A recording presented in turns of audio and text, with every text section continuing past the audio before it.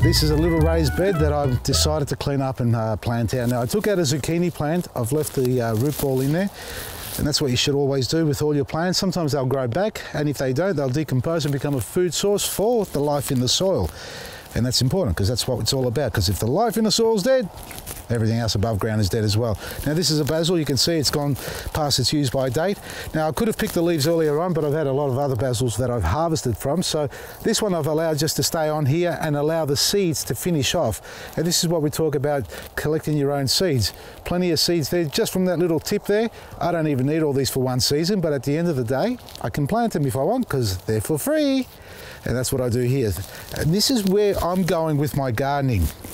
If you've watched my journey over the last 25, 30 years in media and all that stuff and traveling around people's homes and checking out their gardens, I started with a big dig garden, rows upon rows, gone into a no dig, still rows, and then I've gone away from rows and started doing multi-planting like this, an assortment of vegetables and flowers together. Now, where I'm going with this is that these little flowers, rather than me growing seedlings, I'm letting my plants, the ones that perform the best, and this is maybe not the best example, but what I should say is that when you find a plant that does really well in one particular location in your garden and it loves it there, chances are when it comes to flower, you should allow it, because those flowers, when they set their seed, fall down, chances are then they will germinate and perform even better than the plant before, the mother plant. So what I'm doing here is, for example, like this one here, say it was a really healthy one in summertime, which it wasn't as big as the other plants.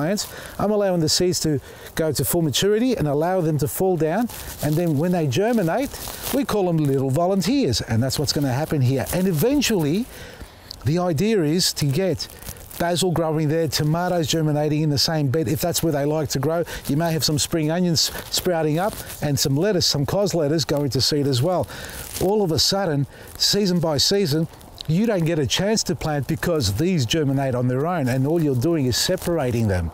Have a look at these little darlings. This is curly endives. That's right, curly leaf endives. That's what's germinated here. Now they're starting really small. Leave them like that. Don't pull them out yet. They're way too small.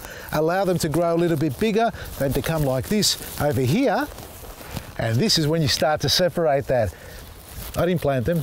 They grew on their own. I love my endives. I love my chicory. I love my greens. And when they germinate like this on their own, folks, oh, bugger me.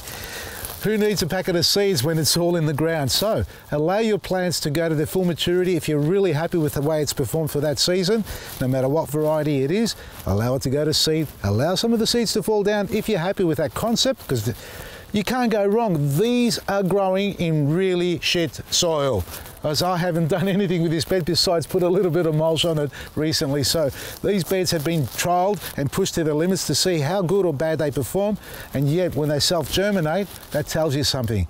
They're hardened off and they're acclimatized. Check out our website, vasilisgarden.com. Don't forget to redeem your reward points. I'm starting to lose my mind on it.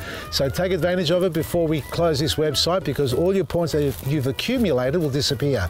And also, Thebarton, 8th till 10th of June will be open again. So if you haven't got your orders in for then, you've got about a week and a bit to get them in before we deliver them to you in Thebarton for you to pick up.